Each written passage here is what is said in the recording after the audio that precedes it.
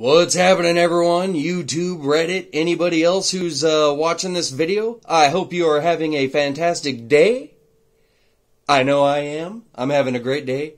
I had a couple guppies give birth today. I had some neocaradinas give birth.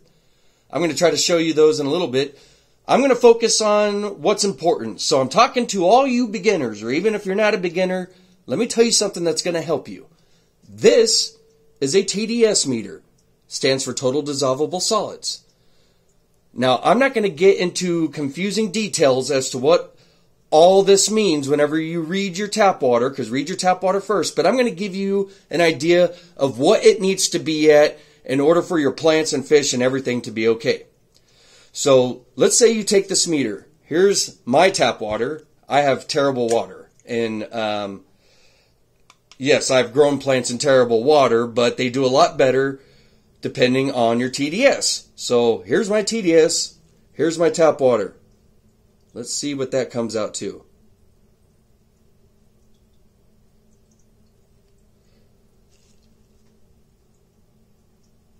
$309. Let me tell you something. Over 300 tap water is terrible. And it doesn't matter what's causing it. I figured out what's causing mine to be that high starting off. And I'll explain it to you. But if you're starting off at 300, it doesn't matter what's comprising it. You've got too much of something going on in there. And you're going to have to cut your water. A good starting point with water for plants and fish is to have it around 100. And let me tell you why. Anything you add to your tank is going to make your TDS go up.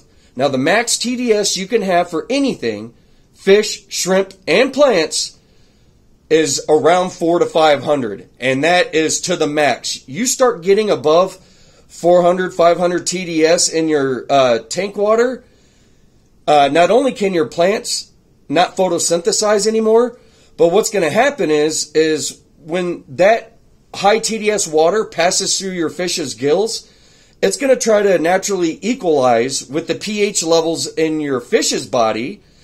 And it won't happen right away, but over time, your fish will go through osmotic shock, and it'll kill them. It'll slowly kill everything, including the plants.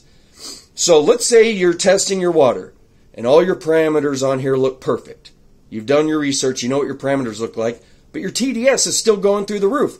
That means your tap water is providing something, too much of something that you don't need. In my case, when I read my water, I had 0 for general hardness, 0 for chlorine, 0 for nitrites, 0 for nitrates, 0 for everything. But yet my TDS showed me that I had 300. Then I realized it was because my water was going through a softener. And I'm going to show you. I have a softener. So what I was testing was 300 in sodium. That's too high for anything. If you run in a saltwater tank, that's great. But if not, then you don't want that. So what I did after that is I wanted to see what my natural water looked like. So I flipped these switches and bypassed my softener, and just to see what my mineralized water would look like without all that extra sodium. Well, without all that sodium, I realized why we have a softener, because our mineral levels are through the roof. So then I tested my water, and I was still getting around 350, but that was all in general hardness. So that means our mineral water, before it goes through softener, has way too many minerals also to start off with. So let me tell you what you can do, the cheapest way that you can fix this. All right, so let's disregard everything that it means. Because on test strips, or if you buy an API master test strip or anything, the only thing that matters for your fish and plants are these. If you're calculating the math on parts per million and it's way above all of these natural numbers, there's something else going on. So there's two ways you can deal with the water before you use it in your tank. One, you can cut it with purified water from the store. So if you have a 300 TDS and you have a 40-gallon tank, cut it with 20 gallons of purified water and mix it with your tap water, which will bring your TDS down to 150 and give you a lot of wiggle room. Now, let me explain to you why you need lots of wiggle room. Because 300 is already too high. TDS will also pick up all the plants that are in your tank. It'll also detect the substrate. It'll detect any decor or rocks, soil, all the fish. All of those things are a factor in it as well.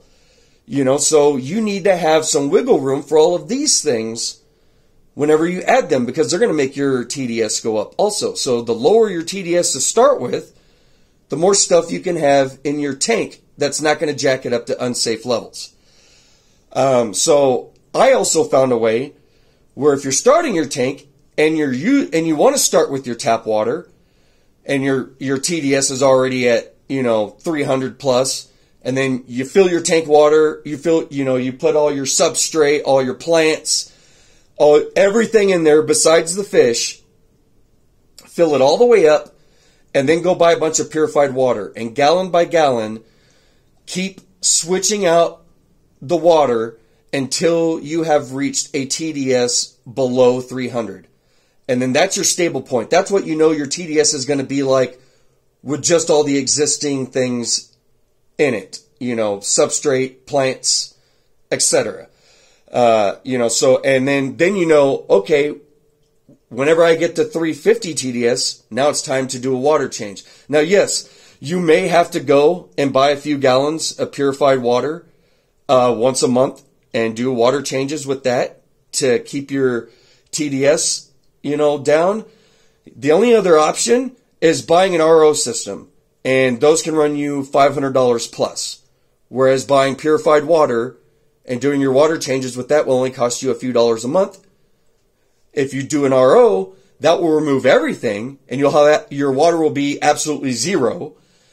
And so then you have to every month buy all the products that are going to remineralize it. KH buffers, GH buffers.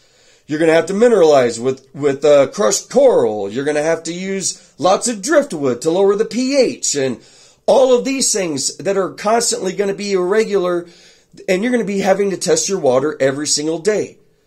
So the easiest thing that I found is that I change 10% with purified water once a week, and that brings my TDS down to 400. And if I can keep it at that level, and yes, everything raises your TDS, even dechlorinators, your plants, any fertilizers. I do use some fertilizers, and I've realized mine will, my fertilizer that I do once a week will raise the parts per million by 12 once a week. But then the other, 30 plus TDS that happens throughout the week is just from like food and unused waste and those sorts of things. And that's the type of stuff you should be removing already anyway. So I figured it out for me. I'm going to leave it up to you, that you need to figure out what's going on with your water, because I can't teach you your house and your water. But what I can tell you is, in general, use a TDS meter. Order one online. It's going to save you a lot of money. They're only $13. You can use them a million times. They're reliable. Test your tap water. Have that be your starting point.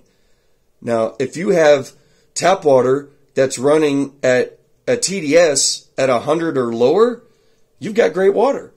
You can do water changes with your tap water, as much as you want, and not have to worry about endangering anything. But if your tap water is jacked up, like mine is, no matter which way, whether it goes through the softener or it doesn't, my TDS is way too high, and I've already explained why you don't want it, beyond 400 and 500. Because it's going to stunt your plants. They won't be able to photosynthesize, so that means they're not going to be able to make oxygen. And then it's going to kill all your fish slowly. And you're going to be like, why? I don't understand. I test my water all the time. I have 0 ammonia, 0 nitrites. My nitrates are only 10, which is what plants and fish can live in. My general hardness is at, 150, and my alkalinity is at 80. Everything's perfect. Well, what the heck's going on here? Well, what the heck's going on here is all the extra stuff that's in your tap water.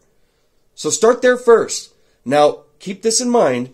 If you buy one of these and you read your tap water and your TDS is super low, you have a lot of wiggle room. You can add a lot of stuff to your tank without worrying about it getting too high.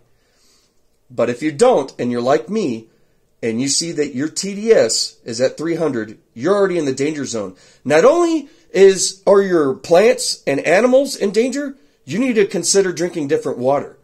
Because over 300 TDS, that's even too high for humans. I'm actually upset. I'm getting in contact with my water company today because they need to be doing something more to make the water more safe here where I live. I mean, this is dangerous. And the TDS that I'm getting, it's all sodium if I go that route. So I'm not even getting minerals out of my tap water. I'm actually making myself more thirsty if I drink my water because it's loaded with sodium. So I can't even hydrate myself. So what do you think that's going to do to your fish if it's not a saltwater tank? All right, so like I said, what I found the cheapest way to cut back is to buy some purified water from your store, which it usually runs anywhere from 50 cents to $1 at any grocery store for a gallon of purified water, and then start mixing that with your tap water. That'll be the cheapest way as opposed to spending $50 a month on equalizers for your water. And then you're constantly having to, to check it every single day. Whereas if you cut your water with purified water, you only have to check it once a week. And if you can get your TDS below 300 in your tank, then okay, I only need to swap out 3 gallons of this water once a week with purified water, and it'll stabilize at that level, and nobody's in danger. So, like I said, you'll find a bunch of videos of people talking about this stuff, but I'm talking to beginners, so I'm not going to get specifically into details about everything this thing reads and what, but it reads literally everything. And I'm telling you what the danger zones are for your animals. Anything above 400 and reaching 500, it's all going to crash on you. Everything. And anything you add is going to make it up even higher. I had tested my tank water at one point, and it was at 900. That's ridiculous. And that's just because of the natural stuff in there. Because it also picks up all your plants. It also picks up the leaves that fall off your plants that are on the ground. It picks up whatever soil substrate. It detects that. It detects whatever mineralized rocks you may or may not be using. It detects literally everything. So keep all that in mind. Get a TDS meter. They're $13. It will really help you jumpstart and do it from the beginning correctly. I hope you found this helpful. If you didn't, again, I don't know what to tell you. But I'm trying to help the beginners. And this is what I found that has helped me. Use this as your baseline for everything when you start off, a TDS. Then start testing the water. Find out, make sure it's all comprised of this stuff and that it's not a bunch of mystery things that are in your water. Thank you for watching. Have a great day.